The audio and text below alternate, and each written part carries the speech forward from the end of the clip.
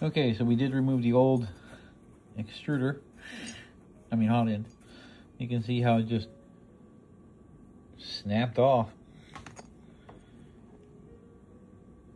Very interesting. But I'm actually going to see if it unscrewed. I don't know if it did or not, but I can't get all that stuff out of there right now. That might be too hard to do.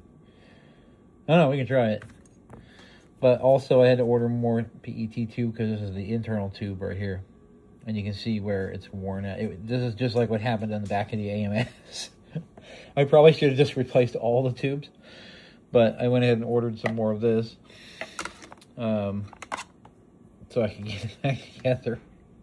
And I replaced this with a 06. There's a project I'm doing right now for some boxes. So the 06 nozzle will be fine. And I have another 04 sitting over here. It's an older one, but it's, you know,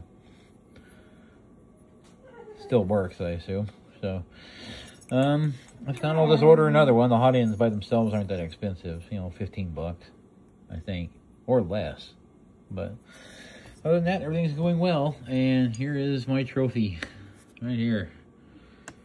I'm only gonna mount that thing up.